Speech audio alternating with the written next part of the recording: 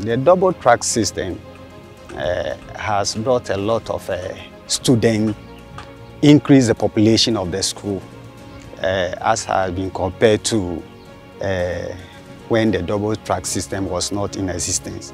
The population of the school has shot up, even up to double. Previously, we do have admission up to the end of second term.